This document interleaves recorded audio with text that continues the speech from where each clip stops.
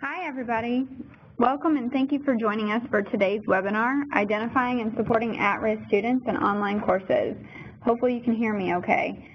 My name is Katie Savignone and I'm the Associate Director of Marketing at Learning House, and we're happy to be joined today by Galen Davis, our Director of Faculty Development and Video Production, and Danny McDonald, our Faculty Development Specialist. Before we get started today, I just want to address a few housekeeping items. So today's webinar presentation will last about 45 minutes and will be followed immediately by a 15-minute question and answer session. Throughout the webinar, I encourage you to type your questions and comments into the chat pane that can be found on the bottom right of your monitor, and be sure to direct these questions to Learning House webinars. We will answer all questions at the end of the webinar session unless they need to be addressed throughout. Copies of today's PowerPoint slides, as well as a recording of today's presentation, will be sent to all attendees. Now I'm going to introduce our presenters. Galen Davis is the Director of Faculty Development and Video Production at the Learning House. Galen began his career in academic technology at Stanford University, where he provided pedagogical support to faculty from a wide range of disciplines during his 8 years there. Galen then worked for a small Pittsburgh-based Carnegie Mellon startup called Akatar, developing and teaching resources providing video production services to faculty producing online courses. He joined Learning House in 2015 as Director of Video Production and has since taken on the Directorship of Faculty Development. Danny McDonald is a Faculty Development Specialist at Learning House, where he trains college and university faculty on best practices of online course delivery. Danny has 16 years of experience in education, ranging from teaching high school math to college-level philosophy. Danny's teaching experience includes both face-to-face and online education. In addition to teaching, Danny also has experience in higher education administration, training, and course development. In addition to working at Learning House, Danny adjuncts for Boyce College and Boyce College Online. And with that, Danny, I will turn it over to you. All right, welcome everybody. Thank you for being with us today. We look forward to discussing this very important topic. And the first thing that we will be discussing is how the online instructor can identify at-risk students. And before we do that, I would like to do a little online poll. And I want you to answer this question. In your estimation, what characterizes an at-risk student? And Galen is going to provide some instructions on how you can submit your answer into this online poll. Yeah, so the poll is about to load on screen, so you all should be seeing the instructions at the top of the screen. But you should be able to just type in pollev.com/GalenDavis111, and you should be able to respond to the poll that way. If you prefer, you can also use your mobile device and send a text message. You'd send it to the number 22333. And you'd first send the actual content would be Galen Davis 111. That joined you to the conversation, and then you can actually type your response. So I think it's easier to do with the web browser if you have it. So once people start responding, they'll start showing up on screen. Again, pollev.com/GalenDavis111. And then I think this will max out probably around 25, just so we can keep the conversation moving. Yeah, it looks like we're getting some responses. Great. Excellent. Okay. Yeah, so whenever you hear at-risk student, what comes to mind? And some of what we're seeing here, one who's not engaged in the course, I think what we see here, lack of communication, also includes not being engaged. These are some things that we'll be discussing throughout today's webinar. Low cumulative GPA is one. Yes, students who enter college unprepared for the rigors of college work. That is definitely one use of the term at risk. And in danger of dropping out or failing in the course, I'm going to tip my hand a little bit. That is what we're going to key on in this webinar. But much of what we see falls under the term at-risk student.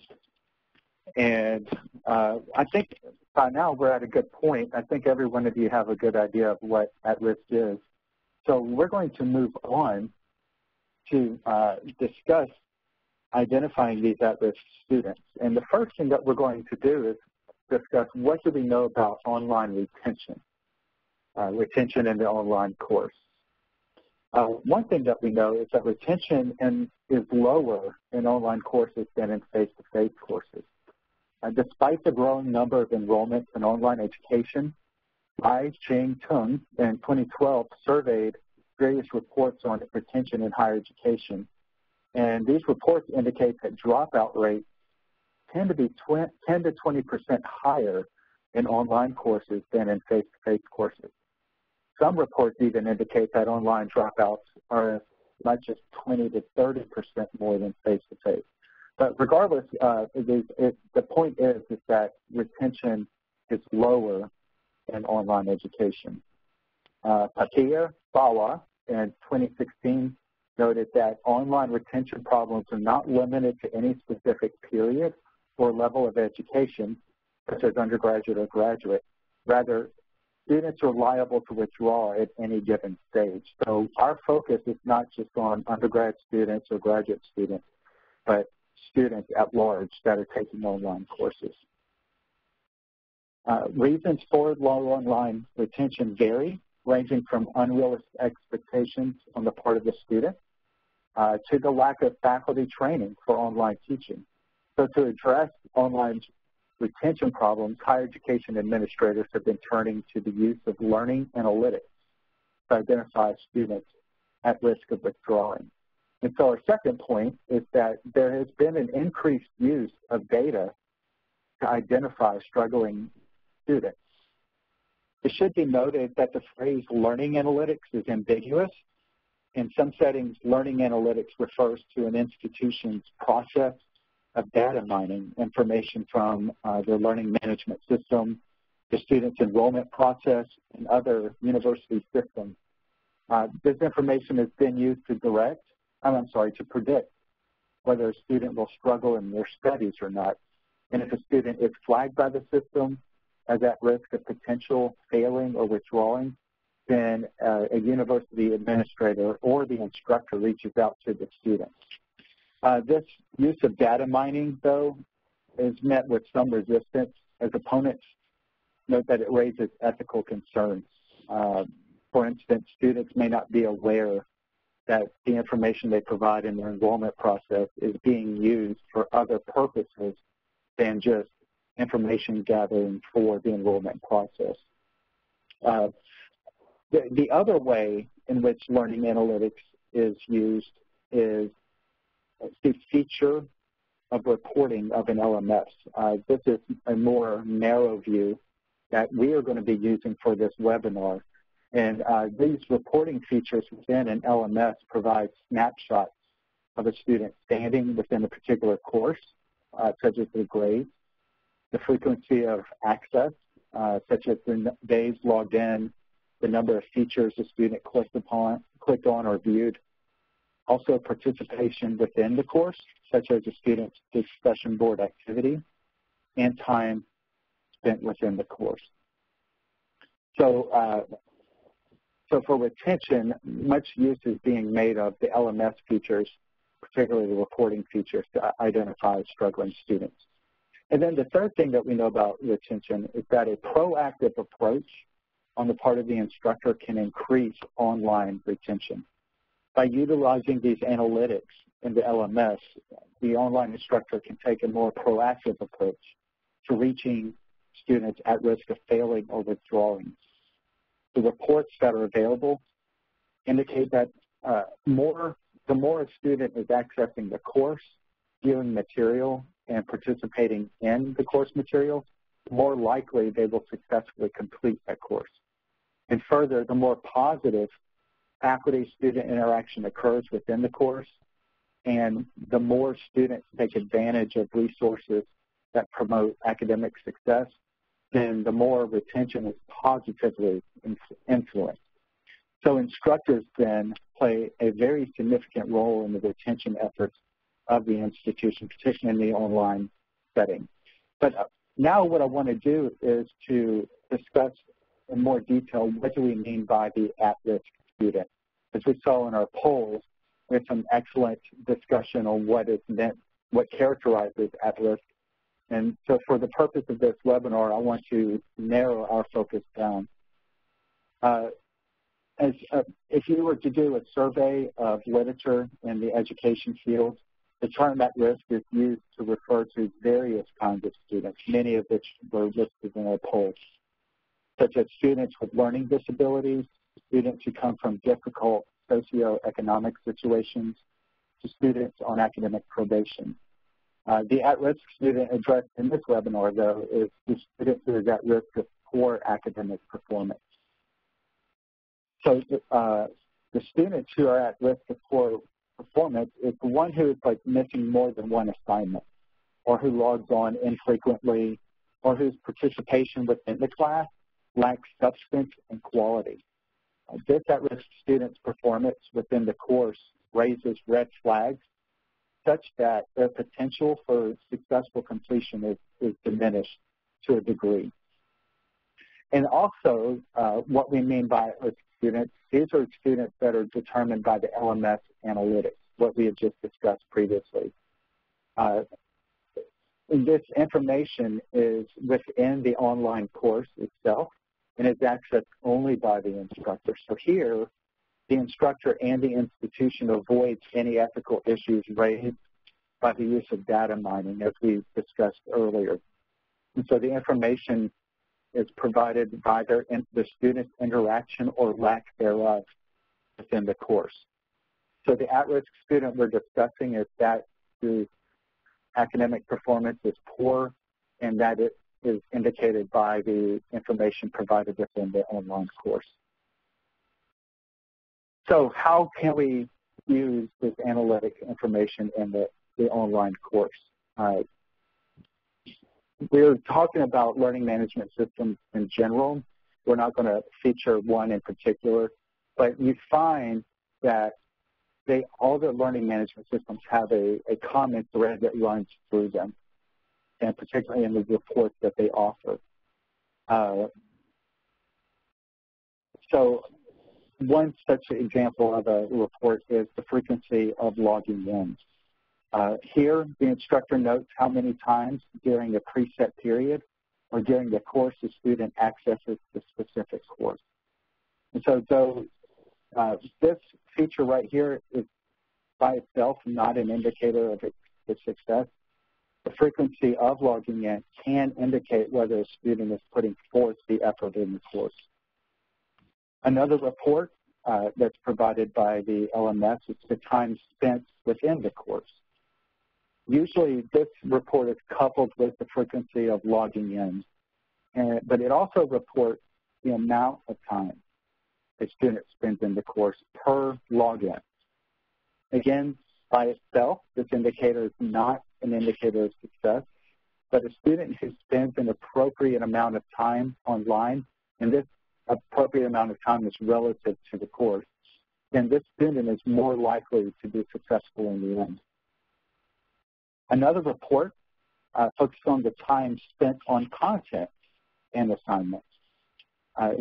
Some LMS reports provide this information on individual assignments or components, and again, this is the time spent is relative to the course material. However, a student who accesses only a few course components or spends very little time on assignments has a greater risk of not completing the course successfully. Other reports focus on the participation within the course, and in particular within the discussion board. A student who is active in the discussion board tends to be a student who is engaged with the course content. Here the online instructor should factor in not just the number of times a student has posted, but also they should factor in the quality of the student's participation within the discussion board, because frequent participation may not equate to quality participation.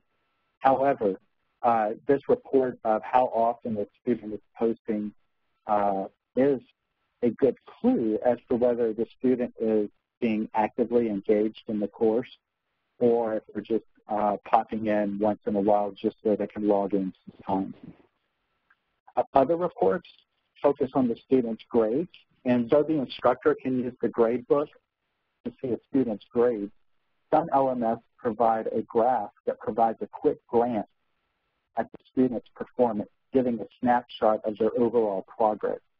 And this allows the instructor to easily see whether a pattern is developed up to that point of the course, a pattern that, if continued, may lead to failing or even withdrawing. And then some reports also focus on missed assignments.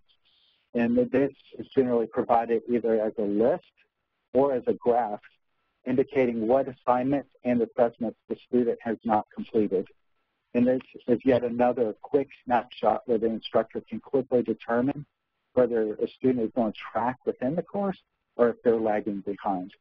And so by leveraging the Learning Management System's analytics feature, the instructor can be more aware of their students' progress within the course and also quickly identify students who may become or are already at risk of failing and withdrawing.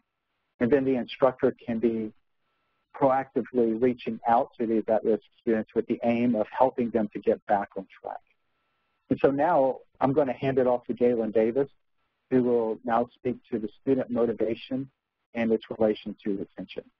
Galen? Great. Thanks, Danny. Really appreciate that the sort of background behind the retention issue. And I'm going to talk about motivation in just a second. I do want to give a sort of sense of perspective on the kinds of things that we're going to talk about and what I hope you should be able to walk away with. So with that in mind, I do feel like, by the end of the session that you should be able to describe the characteristics of an at-risk student, and certainly Danny's spoken to that a little bit already, to be able to identify the components of motivation and how they relate to retention and engagement. You should be able to describe the importance of community building and the impact that it has on supporting at-risk students. You should be able to describe how designing for accessibility, and we're going to take a broad approach to the term accessibility, how that can promote retention. And also, in a general sense, we want you to walk away with some strategies that you can use directly in your course, both with respect to course design and course delivery, to support at-risk students in your course. So let's begin with the student motivation piece, right? So students' motivation to succeed and persevere is absolutely vital in to their success in your course. And essentially, it's the foundation on which essentially everything about their learning experience is going to be built. If your students aren't motivated to succeed, your efforts to do other things like make sure you've got alignment between your course elements and your efforts to enhance engagement, build community, all that stuff's going to be for naught, right? So let's talk about what motivation means in an academic context and what you can do to foster it.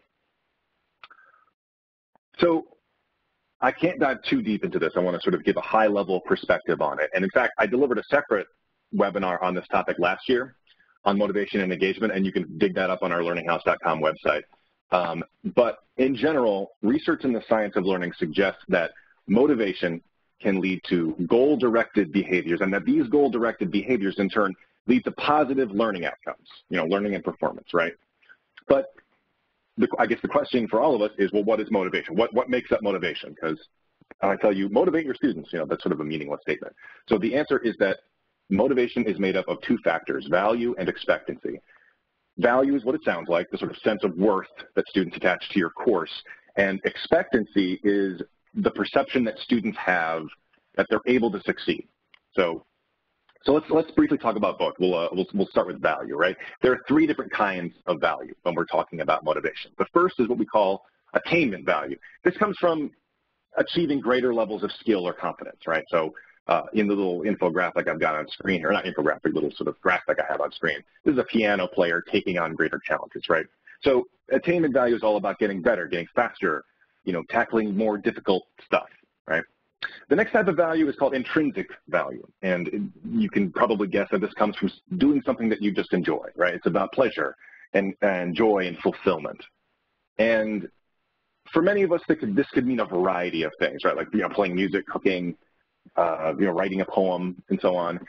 And chances are, I'm almost certain that everyone in this audience feels this way about their particular field of study, right? And chances are you also want your students to feel this same sense of value that you feel. You want to get them to the same level. And lastly, there's instrumental value. This comes from doing something that helps you attain another goal, right? So again, in this graphic we have a pianist working hard with the goal of one day becoming a conductor, right? So in this sense, playing the piano has instrumental value towards his goal of becoming a conductor. Now, as you might imagine, it's challenging to foster intrinsic value. You know, it's particular to everyone, to each individual, and it's based on a sort of deep sense of self, right? And similarly, in an academic setting, instrumental value can often be felt as a result of the course context, right? Sort of its place within the curriculum. So if a course is a prereq for another course, for example, students are likely to feel a strong sense of instrumental value in that course that, you know, runs the risk of dwarfing any other senses of value. I got to do this to get to the harder course or the other course. This is all part of my requirements. So I got to sort of check off as a box. And, you know, having talked to a lot of faculty about this, I feel that sense of fear that the only sense of value that students are going to have for their course is instrumental. But it's clear that if you reinforce the applicability of the skills and the knowledge that students are going to gain from your course to the real world, you make something real about it, you know, you can foster a more holistic sense, if you want to call it that, of instrumental value. That the course is instrumental to skills that they'll gain for the real world, or skills that they'll gain in their field of study or something like that. And also attainment value can really arise organically from solid course design, where you do things like, you know, provide meaningful and individualized feedback, you know, that's based on best practices, where you offer formative assessments, you know, that give students the opportunity to practice the skills you're trying to get them to learn in low-stakes environments. And where you scale the difficulty of the course, you know, as students scaffold their skills and knowledge. So there's sort of a recognition that they're doing more and more challenging things with hopefully just as much or greater ease, right? So then expectancy. So when it comes to this perception that you're able to succeed, right, there are two different kinds. And the first one is called outcome expectancy. This is the belief that a specific action, or set of actions for that matter, will lead to a specific outcome. So in this example here, the belief that jogging is going to lead to weight loss, right? The positive outcome expectancy. If we apply this to an academic context, we could say that, you know, a positive outcome expectancy is that if you work hard and you do what you're supposed to do, you'll be successful, right? And the behaviors that are involved in academic success, I think we can all agree that, you know, if you do things like attend class and complete the homework assignments and ask questions and join study groups and attend the office hours and that kind of stuff, that's going to lead to success. But imagine for a second that a student had some sort of reason to believe that these kinds of behaviors were not associated with success, like there was, you know, a steep grading curve or something, or maybe you're known as an easy grader, or you give out tons of extra credit assignments, which kind of undercuts the value of any of the other assessments that you offer. If they have a sort of negative expectancy about the course, negative outcome expectancy, the students are going to be less motivated to engage in these academic behaviors, right?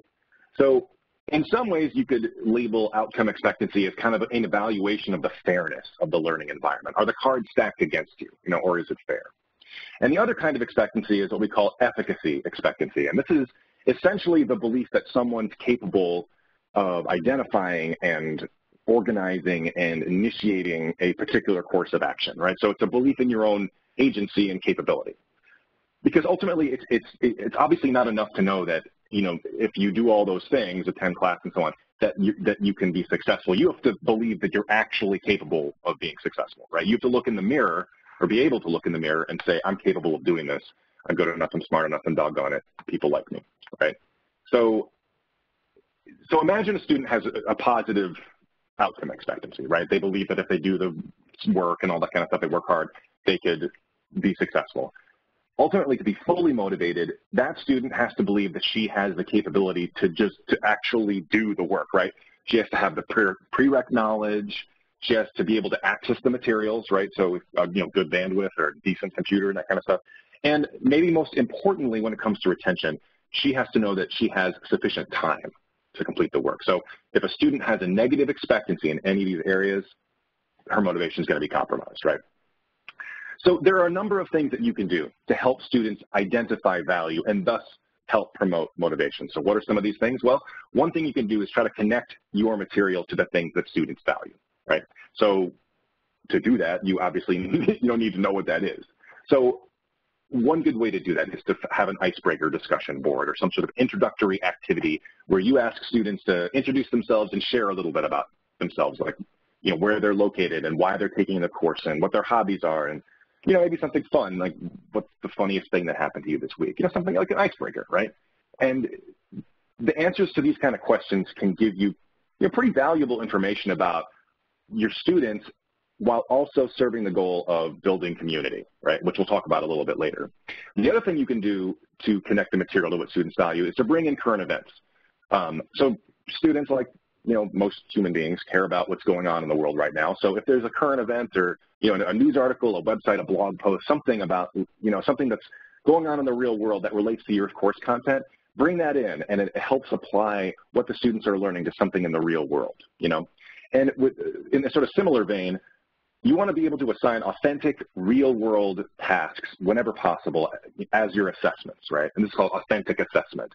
You want to engage students in work that's ultimately relevant to the real world in some way. And this can come in a number of different forms, like, you know, service learning projects, or, you know, designing a database for a local nonprofit, or writing a real grant proposal, you know, something like that. These kinds of real-world tasks can really provide a rich context for students that can serve to engage and motivate them. And like I said, tie the material to real-world problem solving. And you're also going to encourage soft skill development in the process. And again, like the other stuff, we'll talk about this a little bit more later. You know, another benefit, a potential benefit anyway, is that it could lead to, you know, internship opportunities or even employment, right? So this is, again, depending on the opportunity you're providing for students. And, you know, students definitely benefit from hearing from experts. So, you know, if you can't consider a lot of examples of authentic assessment in your course, see if there's a colleague that you have in, you know, or a friend or something like that in industry that could maybe help provide you feedback on an assignment for the students. So you might call that authentic feedback, right? Again, students benefit from hearing how experts think in the field, right? So try to think about what work professionals in your field do and see if you can leverage any of that to your students' advantage. Lastly, it's important to show your enthusiasm for the course and, you know, the material, right? So don't underestimate the power that that has to motivate students when you seem motivated yourself. So it may sound silly, but try to remember what inspires you and excites you about your field of study. Maybe it's hard to do when you got this mountain of grading to do and you're getting all these accommodation requests and you're getting emails at 11 p.m. about something that's due at 11:59. But, you know, you can do this in a number of different ways, right? You can do this through module introductions, whether these are filmed or written, where you talk about your, you know, you don't even have to talk about your enthusiasm. It's not an explicit thing. You just show the enthusiasm. Ultimately in the feedback that you provide to your students. And, you know, there are a lot of best practices that come to providing feedback, but you want to encourage students, you know, while also offering constructive criticism. And this is all in the service of developing the skills that they need to succeed in your course. So the bottom line here is don't be afraid to show your excitement and happiness and all that kind of stuff.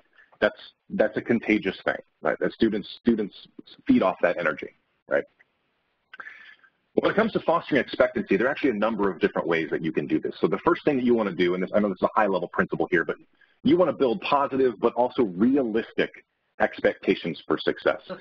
Now, I imagine some of you in the audience have had the experience of being in a course where, you know, in the first class, the professor makes this announcement where he's like, look to your left, look to your right, one of you is going to fail this course, right?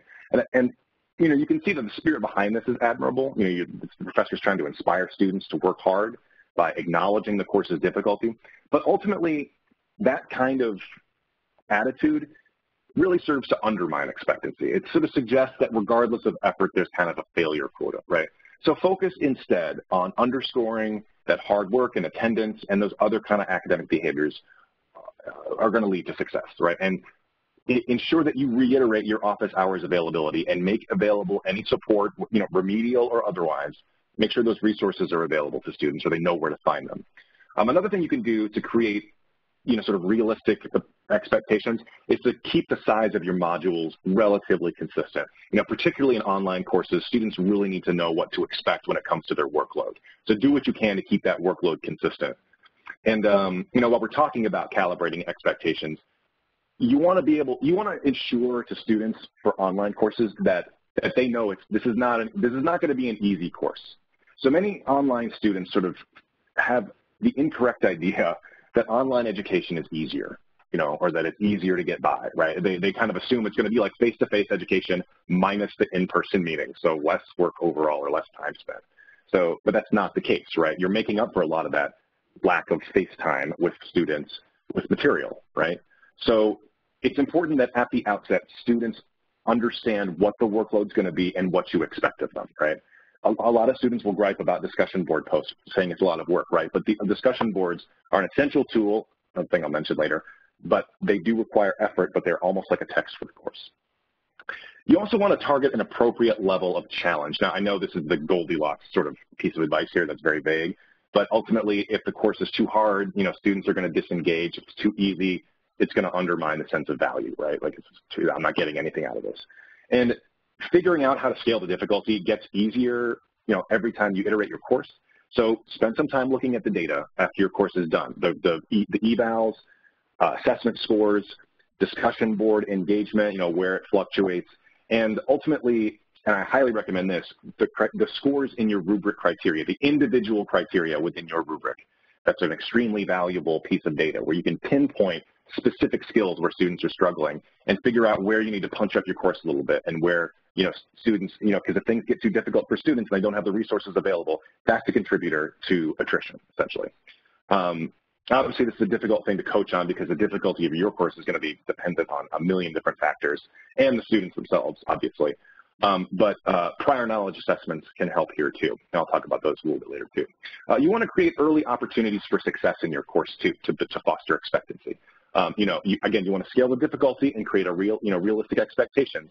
But especially for at-risk students, this early opportunity for success can build confidence and thus efficacy expectancy, right? So consider providing some sort of formative assessment, in the first week that offers students the opportunity to demonstrate their strengths. You got to make sure students are aware of help resources. I mentioned this earlier, but this could be for a variety of purposes, not just specific to your course. So, the Writing Center, tutors, OERs like the Khan Academy videos or something like that might help in relation to your topic. Also, you want to make, like I said, you want to make clear what your office hours are and make repeated encouragements for them to attend. To be able to speak to you directly on this, on their confusion and frustrations and stuff like that is important. It's essential that you are clear in your goals and expectations in your course. This is a high-level course design principle that I mention in just about every single workshop and webinar that I deliver. Your students need to know what the desired outcomes are, and you need to make it clear what you expect from them to achieve those outcomes, right? This clarity that you provide is going to do a number of things, but mostly it's going to build positive outcome expectancy by making this connection between the course of action that students need to take and the desired outcome. So a number of different ways to do this: have a netiquette policy for how students, the decorum standards for discussion forums so students feel safe to participate. Create rubrics for all appropriate assessments, at least your summative assessments, if not more.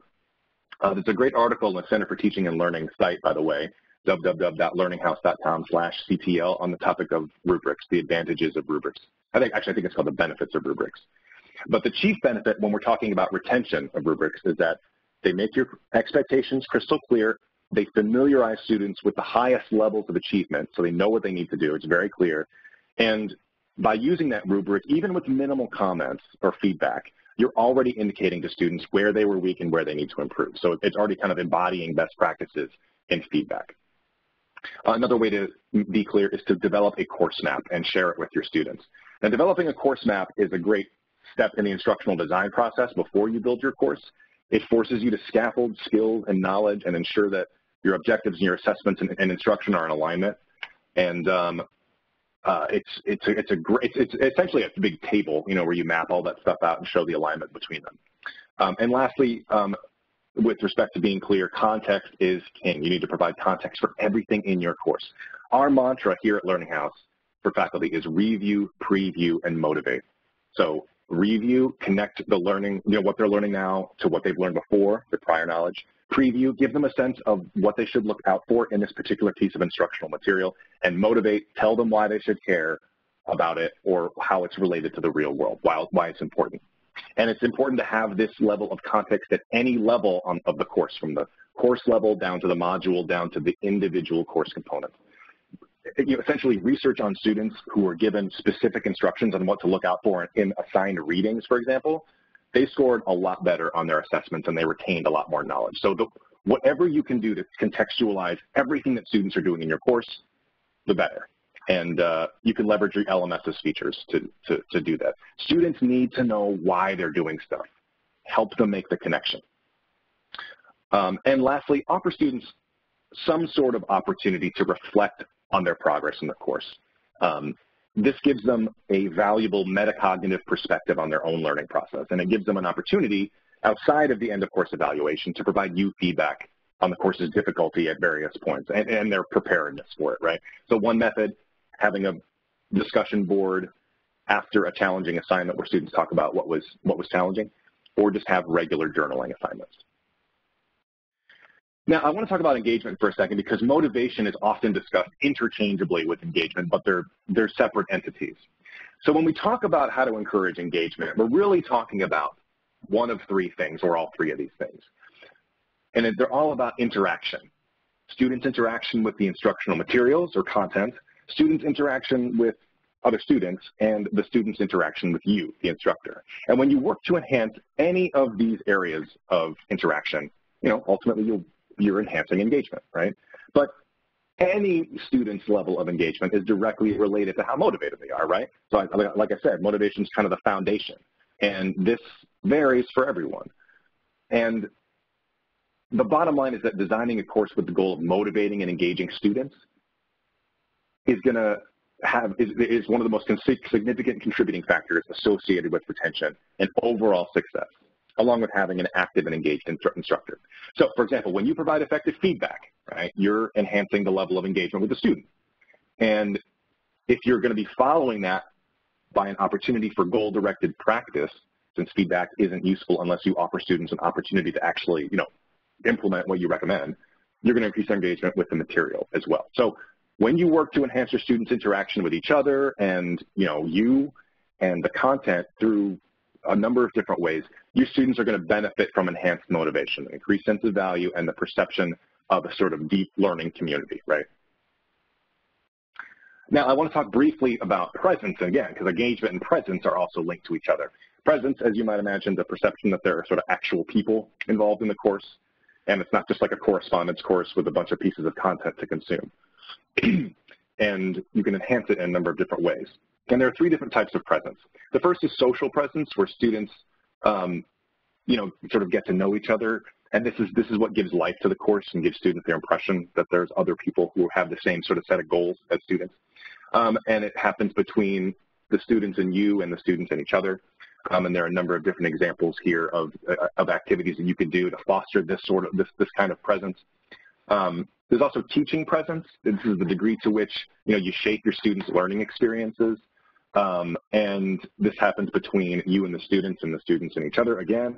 There's a number of different ways that you can do this. I put a star next to lecture videos just because you got to do those right. It's easy to let those get out of hand. If you're doing all lecture, that's not a good use of the medium, essentially.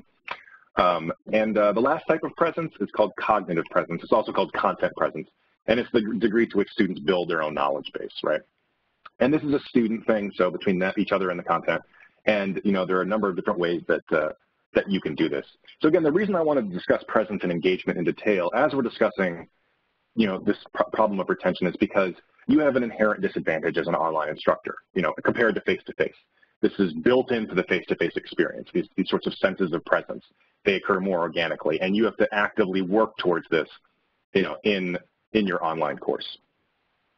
So speaking of, let's talk about community, building community for a little bit. As many of you know, online education can be isolating, right? And when it comes to online versus face-to-face, like I said, these are built in face-to-face, generally speaking, and you have to work at it in online. So what do we mean by the word community? So I'd like to hear from you guys as to what the word community means to you. So again, it's the same poll. If you have the tab still open, I think that the content should have just, repopulated. pollev.com/Galen Davis 111 is the website. If you can respond briefly with 1 to 3 words, we should see an interesting, I hope it'll be an interesting cloud that shows up. So, but I'd just like to hear from you as to what the word community means to you. Great. Thank you for participating. So accountability, goals, reach connectedness, yep, these are all great. People, active, yep, accountability, cooperating, yep, these are wonderful. Location, seeing a lot of great responses here. Thank you, everybody. Values, yep, these are all parts of the sort of common understanding of what community means to all of us. Great. Okay, this is great, this is great. And engagement, I'm saying connection, common are the sort of biggest words that we got in the responses here. Okay, membership, yeah.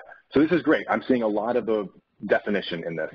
So I'm going to move on because chances are some of you are cut out anyway. So research into community building suggests that it has 5 key characteristics. First is a sense of shared purpose, the establishment of boundaries defining who's a member and who's not, establishment and enforcement of rules and policies regarding the behavior within the community, interaction among the members, and lastly, a level of trust and respect and support among those members of the community. So we got a basic definition of community, but what are the main components of an online learning community? Right? Now here, as you might imagine, I'm going to heavily condense from the research literature. The first is historicity. This is about acknowledging the diversity of skill sets and backgrounds and experiences that your students bring to the course. You want to celebrate that and try to bring in that diversity of background into the classroom whenever you can. Identity, creating an atmosphere where your course goals are clear and the students have a sense of collective responsibility in achieving them. You can do this through team building exercises and logos even for your group projects, encouraging some sort of sense of identity. Mutuality, where students have opportunities to work together. Plurality, where you encourage students to bring their real world experiences based in employment and membership or even just age into things, and allow students to leverage their experience and share it with others and create networking opportunities. Autonomy, so obviously group identity is very important in building a community, but each individual's identity within that community is important. So provide opportunities for students to achieve your objectives by leveraging those strengths. Participation, you want to discourage lurking and spectating and, allow the diversity of experience to sort of shape the direction of your course. Future, making the narrative arc of your course clear and keeping everything else clear, your expectations and so on. Technology, don't use technology for technology's sake, obviously. Use tools that integrate well into your LMS and that are familiar to students. Learning, so you want to encourage individual expression, but keep things pretty focused on your objectives, so intervening in discussion boards. And lastly, integration. So provide the basic, practice the basics of effective course design by ensuring alignment and so on, which makes the collective purpose much clearer. So obviously this is a lot to work with, and these are all high-level principles to keep in mind as you identify your objectives and your assessments and your instructional materials. But these sorts of behaviors, if you can enact this at a high level throughout your course, you're going to build that sense of community that creates kind of social glue among all the students and can help allowing some of those at-risk students to pull towards the margins, right? You can keep them a little bit closer to the center of the class. Now, there are a lot of activities you have at your disposal to build community, but it's not really an end in and of itself. It's probably not a goal you have. But learning communities obviously do benefit students in their educational experiences. They can enrich ideas. They can, this sort of knowledge exchange between students can lead to a deeper understanding of concepts. So this intellectual exchange between individuals of really diverse backgrounds, which is, like I said, endemic to online education, can lead to a stickier understanding of concepts, right? So improved communication skills occur. It's kind of a soft skill, but, students are rehearsing their communication skills, particularly if you have group projects going on. And, like I said earlier, you can increase motivation, you can foster intrinsic value just from the pleasure of intellectual interaction with others, again, overcoming the isolation of online education and, enhancing the collective responsibility that students have to, enhance the outcome expectancy of students' motivation. And lastly, developing an awareness of the individual's responsibility in the success of the whole group, right? Now, building community has a number of side effects that can help at-risk students, right? I mentioned that psychological glue earlier, creating those social relationships, a support structure, right? And it helps to develop that sense of value, a shared purpose akin or even identical to face-to-face education. It doesn't have to be students with butts in seats in classrooms having a shared sense of purpose. You can create that, you can engender that online. Now, I do briefly want to mention discussion forums. Some people love them, some people hate them. This is our engagement diagram from earlier. The best thing about discussion forums is that they hit all three areas of engagement. They offer students the opportunity to engage deeply with the instructional materials, with each other, and for you to engage the students and facilitate and guide discussion, right? But what's also compelling about discussion forums is that they also allow for all three types of presence, right? Like social presence through, certainly more by the informal icebreaker stuff, but also just in the interactions that can occur. Teaching presence, as students contribute their thoughts and as you facilitate and guide that discussion. And cognitive presence as you encourage students to think deeply about the content, right? So don't underestimate the power of discussion forums as a tool to build community and help get all the students involved and ensure that students aren't being left by the wayside, right? They're a key tool in online asynchronous courses. They engage students, build community, and create social interaction, right?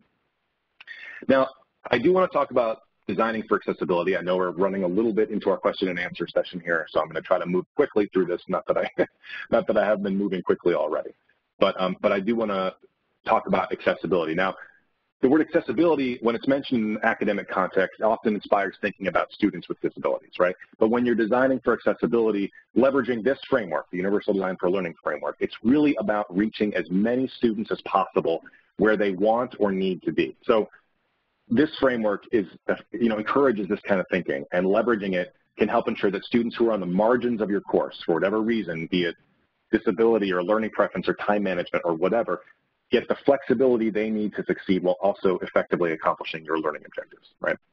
Now, UDL is often considered in terms of accessibility, right? So, and it's important to note that it's similar in terms of ensuring that content's presented in a way that can be, perceived by the student, but there are some specific differences. First of all, accessibility is generally associated with an adherence to the law, specifically to ADA. And for that reason, accessibility tends to focus more specifically on the needs of disabled students.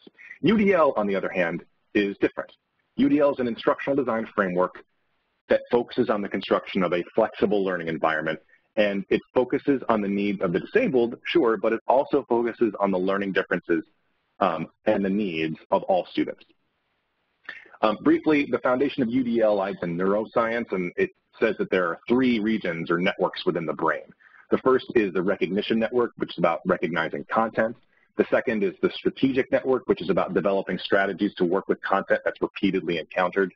And the last is the affective network, which is about caring and prioritizing and motivating, right? This is where arguably value and expectancy reside, right?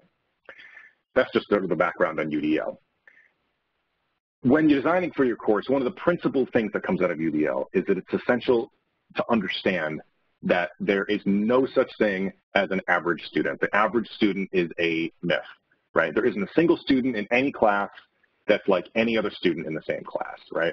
And if we look at learning preferences as sort of a scale or a sliding scale, that line in the middle, that average line that we see in the middle, no student lines up along that. So the idea, most classroom designs are based on the idea, unfortunately, that the course should meet the needs of the students in the middle, right? These students, but that student doesn't exist. And that, and also that anything beyond this, designing for either end of this is considered an accommodation, right? And instead, teachers need to plan for the idea that there's going to be differences in learning between students. You need to focus design decisions on the needs of those at the margins, because when you do, you also tend to meet the needs of those between the margins, right? So it's obviously difficult to understand the learning preferences for every single one of your students, right? And another way to think about this spectrum metaphor is to think about it with respect to your instructional materials on an accessibility spectrum. On one end, you have stuff that's completely accessible, and the other end, completely inaccessible, at least to some students, right? And the spectrum, I should say, it shouldn't just be about disability, but about preference. Well, how students prefer to consume material based on their learning styles and their circumstances, right? Because there's a student who in a coffee shop who might prefer to read a document rather than watch a video, right? Because you'd have a hard time watching that video in the coffee shop. So, It's important to note, and this may be obvious, that each of these spectra is individual to a student. So the accessibility of these materials here is, individual to Colonel Mustard on screen here, So, and here you're facing the same problem, right? Like, how do you select instructional materials to maximize their reach and meet as many students as possible where they want to be? Well, the short answer, and a good answer, I should say, is to add choice, right? So the more options that you provide to students, equivalent options for content consumption, the more students have the opportunity to customize their learning path based on their strengths and preferences, right? So if you have a reading, maybe next time you iterate the course, go back and add a video, particularly if that was a challenging concept for students. And students have a choice. They could read or watch the video or do both if they're struggling, right? So the UDL framework is a bit overwhelming. There's something like 39 instructional design guidelines. So I'm going to boil it down to the best recommendations as they relate to retention, right? It's essential to scaffold skills and knowledge in your course. We mentioned this earlier, developing a course map is essential. There's a video on the Center for Teaching and Learning site about course mapping and some templates that you can download. You could offer a prior knowledge assessment. Again, we talked about this earlier. This is a tool that will help you gauge bias and misunderstanding and preparedness, and both at an individual level and as well as for all the students. It can help you adjust things on the fly if you can. And again, same mantra, review, preview, motivate, establish context, take time to point out the links between what they've already learned and what they're going to learn later. And add options for instructional material in your course. This is a lot of work, I'm not gonna lie, right? If you've created a reading, to create a video separately, that's a lot of work. So that's why we recommend you do this every time you iterate the course. So add that extra video. So it's gonna give you, once you've taught it once or twice, you'll have a more solid understanding of the pain points in the course where it makes sense to target your efforts first. Also, be flexible in your assignments and rubrics, right? So focus on the skills that you're assessing rather than the medium it needs to be in, right? So unless it's absolutely necessary, they write a paper or something like that. Avoid using language that's specific to that type of deliverable. So avoid using the verb write, for example, if a paper is not essential. Can the students submit a video instead of a paper? That might speak to their strengths. They might be able to make extremely effective arguments through different media. It's also important to set standards of decorum, right? This is about creating a safe space for students, like I said earlier, to have netiquette. Some of you may have heard of Godwin's Law. And Godwin, Mike Godwin was the Director of Innovation Policy and General Counsel of R Street Institute. And the Godwin's Law is, as an online discussion grows longer, the probability of a comparison involving Hitler approaches 1. Now, yeah, this is probably more about anonymous sort of Reddit type stuff. But, it's important for students to feel like they can contribute without being ridiculed, or something like that. And, lastly, you want to teach goal setting. This is arguably one of the greatest challenges that online students have when it comes to retention is time management. Many of them are balancing family obligations, work, and so on. Try to avoid, anyway, telling them the exact method that they should use to set goals, because everyone has their own way of doing that, but point out the types of goals that you feel are most appropriate and try to give them an idea of how much time they should expect to spend on each task or each assessment that you're, providing to them. Online students, like I said, they benefit from knowing how much time they're going to spend on certain topics. And it's good, especially if you're going to have a spike in work, for a particular module, that the students are aware of it coming up, right? And the soft skill of time management is key to success in online ed, and in life, right, in general, the workforce. Now, like I suggested earlier, designing with UDL in mind, that is designing for the margins, being flexible. That's a way to prevent disability-related accessibility issues before they arise. That's a way to circumvent it entirely. But there is one skill I wanted to mention, worth mentioning specifically, and I saw someone mention it in one of the polls earlier, and it kind of brings together our discussions of motivation and accessibility, self-advocacy, right? Now, what is it? In the context of accessibility, I'm quoting from the source at the bottom, an act that a person with a disability engages in to demand support. Students need to understand their disability, but also understand their rights when it comes to requesting accommodations. And in 2014, the National Center for Learning Disorders reported that only 24% of students with learning disabilities reported them to their institution. And this is face-to-face education. Now imagine, for many younger students with disability, this is a big challenge for students. Their entire lives, they've had their parents and administrators sort of advocating on their behalf. Now they hit 18 or they're at college or whatever, and they're suddenly, boom, an adult, and they're independent, and they're supposed to be, then they're expected to be responsible for this.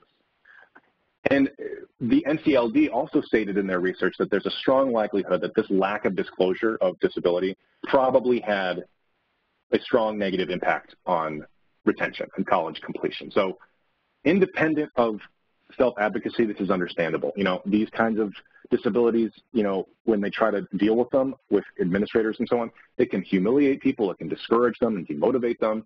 They face scorn and frustration and distrust, and, you know, mountains of paperwork are necessary. And, you know, and when they talk to you about it, they know that in many cases it's going to add work for you, and they're worried it's going to negatively affect your perception of them because you're asking them to do more work.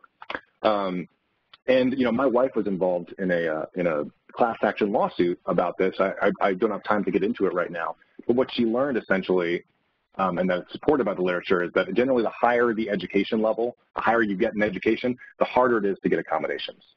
And this is particularly true with learning disabilities, you know, that aren't visible, right? And there's kind of an assumption that this is a K through 12 issue, and that, you know, hey, you've gotten this far, it's time to face reality. You know, you're not going to get accommodations in real life, you know, in the real world, quote unquote. So, but the skill of self-advocacy is absolutely key for these students, as well as all students, to be able to articulate what they need and to be able to persevere, right? That resilience. So this is part of a broader discussion about soft skills, you know, skills that are tangential to a course's learning objectives, but prepare students to be effective members of society and the workforce and stuff like that. And we don't have time to delve into the topic, but needless to say, self-advocacy is definitely a soft skill that is, you know, unlikely to be a learning objective for your course. But there are still some things that you can do to help encourage and foster this skill. You want to encourage a growth mindset rather than a fixed mindset. And this comes from, as many of you know, Carol Dweck's research on mindset. So growth mindset is about believing that skill improvement comes with practice and hard work, whereas a fixed mindset believes that skills are innate, right? You're sort of born with what you got. And when people fail, they're very frustrated and they give up, right? Like, I'm not smart enough, or this is unfair, right? It is often talked about in the sort of context of child rearing. So praise your child's hard work, not their intelligence or skill. The parent of a 5 and a 2-year-old, I'm trying to deal with this all the time. And the specific tips in terms of growth mindset and teaching growth mindset are really those that overlap with this foster expectancy stuff, right? So if you do these kind of behaviors, students are going to understand what's expected of them. They're going to have a metacognitive perspective on their progress. They're going to see the environment as supportive. You're going to underscore the value of hard work as a means of success. And essentially you're creating and maintaining throughout your course, not just at the beginning, but throughout the course, an environment of ongoing support and awareness.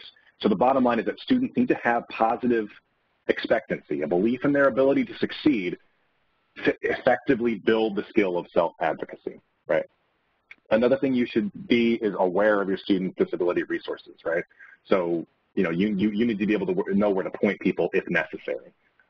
And you don't need to make a big thing of it, but it's probably worth mentioning at the beginning of your course that requests for accommodations should be done up front. And you can include this in a welcome message, or, you know, an introductory video for your first module, or, you know, a forum post, whatever you want. But this will, in essence, indicate your sensitivity to disability, but also underscore that there's a process and requests can't be last minute, right? You're not just going to deal with it at 11:58, you know, before the 1 minute before the assignment's due, right? And lastly, treat accommodation requests fairly. I know that, you know, when you got this heavy workload and things are, you're stressed out, it can be easy to look at a request for accommodation from a student as, you know, as a student kind of try to take advantage of you or get an edge over their classmates. So that's what I'm saying. Leverage your on-campus resources to ensure the legitimacy of the request, right? So I know I've kind of rushed through a lot of stuff. We wanted to separate the takeaways into those that focus on course design and those that focus on course delivery. I'll focus on the course design ones. First of all, create a course map. I keep saying it, I know, but it's important. It has you break learning objectives down, forces you to chunk information, and helps ensure that the at-risk student's not going to be overwhelmed. You should include a prior knowledge assessment. Make this a standard practice in all your courses. You may spot areas of weakness with one, some, or all students. And regardless of the result, you're probably going to learn valuable information that will help you make adjustments and even throw up red flags, and can help you identify potential at-risk students. You want to include an icebreaker activity. You know, you want to get to know those students and what motivates them. And it's a great community building exercise. And the at-risk students in particular benefit from overcoming that isolation. You want to design and use rubrics because they make your expectations clear, and it's extremely discouraging to get a bad grade because you didn't understand what you were supposed to do, and rubrics help prevent that. And I know they're time-consuming to design, but it's worth the effort because in many ways you're trading design time for grading time, right? It's going to make grading easier. And you can focus that extra time that you're given during the grading period to focus on students who struggle, right? Lastly, use the course enhancement period, when you complete your course and you're preparing to teach it again, to add options for instructional materials, right? You want to add other types of instructional materials to your course, to add, and to be able to, use the course data that you have to identify those trouble spots. And lastly, add flexibility in your assessments and consider the verbs that you're using in your instructions and rubrics. And if you have, creative submissions from the past, anonymize them and present them as examples. So model creative and effective submissions. And for course delivery, we're going to turn to Danny, who's our resident course delivery expert. Excellent. Thank you, Galen. So for course delivery, first thing you want to consider is to remind students of institutional resources that are available to them. Sometimes students are not aware of resources available to them. Other times, students need encouragement to utilize these resources. So point them to tutoring services, the disabilities office, anything that may assist the student in being successful at their time at the university. Another point to take away is to use the course analytics feature as clues. Course analytics are not the end-all, be-all, and while these analytics give a snapshot of where the student stands in the course, they do not give the context behind the information presented. That is, it does not tell you why the student is missing assignments or why their grades have taken a dip. So use them as clues, but in order to know the context, you want to do the next point, contact these students personally. You can use the LMS message feature, personal email, and if appropriate, even a phone call. But with this information in mind, don't just assume there's something going on. Tailor your message that invites the student to share with you if there's anything going on that's leading to what you see in the course analytics features. And make yourself open to the student, willing to work with them. The next point is that you want to practice consistent and effective instructor presence. Reports indicate that students are more likely to be actively involved in the course if they see their instructor in the course. Post weekly announcements, reply to student discussion board threads, and post available office hours within the course. Instructor presence within the course speaks volumes to students. You also want to build substantive and meaningful community, as Galen shared with us. Students are more likely to thrive when they sense that they belong to something, and this is no less true in an online course. So by building substantive and meaningful community within the course, the instructor creates a safe atmosphere where the student experiences a sense of connection with their instructor and also their classmates, and also have a safe place to interact within the course material. And then finally, you want to foster a growth mindset and self-advocacy by creating a course atmosphere where students are encouraged to face challenges and to grow in knowledge and experience. Further, you want to foster and maintain this atmosphere where students feel free to raise concerns with the instructor, concerns related to learning disabilities or the questions regarding course material or other issues that may arise related to their progress in the course. And so those are the takeaways for the course delivery. And as we wrap up, I'm going to hand it back off to Galen. Yeah, and again, I'm sorry that we went over, and you could sort of hear me going at a bit of a breakneck pace, try to get through so much because there's so much that we want to impart to you guys, and I didn't want to, eliminate too much. But we'll be talking a little bit more about this at Connect, which is Learning House's annual conference coming up in June, June 27th and 28th. It's going to be in Louisville, and it's the 8th one that we've held so far. And it's it gives us an opportunity to present some thoughts about, from higher education thought leaders about basically the latest innovations in higher ed. So you'll get, in addition to what we talked about today, you'll get a chance to hear about, competency-based education and things like digital credentials and alternative credentials, enrolling to retain graduate students, or, and this kind of stuff. And if you're interested in enrolling or coming to Connect, you can go to learninghouse.com/connect. And, as a thank you for attending today's webinar, you'll get an email that should include a $200 discount code. And you'll also get the slides from this event. So, even though we went pretty fast through some of that material, you should be able to consult that if you found anything that was particularly, attractive to you guys as an idea. Because hopefully we got some of the creative juices flowing. So I know that we're 5 minutes over at this point, but if there are any questions that I can answer from the pod or from the question pod, I'm more than happy to. We are more than happy to, I should say. Yeah, we have a couple of questions for you guys. So the first is, do you have any information about a difference in retention for online programs with versus without asynchronous chat as part of the course? That is a very good question. Danny, did you come across that in some of the research that you did with respect to the stats on retention? Actually, I did not. I have seen various reports that seek to determine the benefits of synchronous over asynchronous or vice versa. And the reports are rather mixed.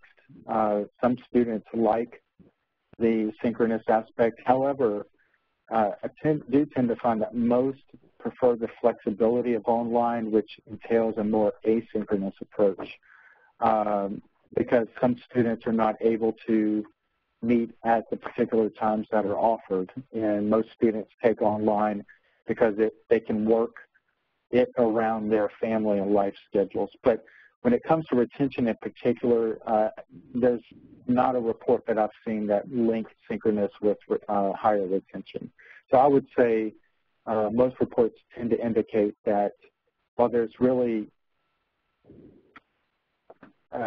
no big difference between preferences,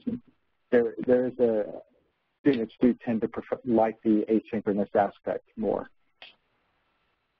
Yeah, and I did also want to follow up by saying that, Katie mentioned that I worked for a startup previously, and we did a lot of synchronous stuff. We did a lot of sessions in Adobe Connect, or rather our partners did. And it presented a lot of problems because as much as we want to believe that it's possible, I mean, you don't see us sharing our video right now, and because, bandwidth, technology competence is so variable when it comes to students, particularly online students who, span the gamut in terms of technological capability and technological situation. There could be someone in rural India, for all we know, with, who's using essentially a modem speeds. So there are so many technological hurdles that make it not the greatest option, and that's why we tend to discourage synchronous sessions in many ways as required sessions. So as optional sessions, office hours, they can work really well. But generally speaking, yeah, it's a challenging thing nowadays, even with our current status of internet connectivity. Great, thank you guys. And then one other question, and this may be more for our retention or market research side of the house, but wanted to see if you all had any thoughts. It says the online student population is made up to a large degree by adult learners. What do studies and literature identify as the leading causes of lower retention given the nature of the adult population?